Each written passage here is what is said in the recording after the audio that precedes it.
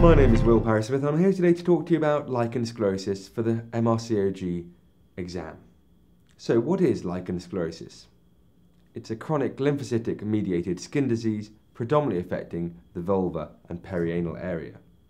The histopathological appearance is one of an atrophic epidermis with the loss of rete ridges, some lymphocytes in the basal layer, a subepidermal band of sclerosis, and a lichenoid infiltration of lymphocytes beneath that band is characteristic of lichen sclerosus.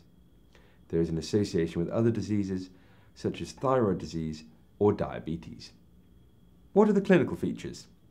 On examination, you see an atrophic skin with cigarette paper appearance, skin that's pale and crinkly. There is a loss of labial architecture with white and red ill-defined patches. The clitoris can become covered by the clitoral hood, leading to a featureless vulval appearance. What are the symptoms? An itchy and sore vulva with occasional cracking. A narrowing of the introitus occurs as the disease continues untreated, leading to dyspareunia. How do we diagnose? Clinical appearance is the mainstay of diagnosis, with treatment responding to topical steroids. However, if the disease does not respond to steroid, a biopsy is needed to confirm the diagnosis.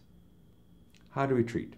Strong steroid ointments and moisturisers are the mainstay of treatment. Rarely, surgery is required to divide adhesions.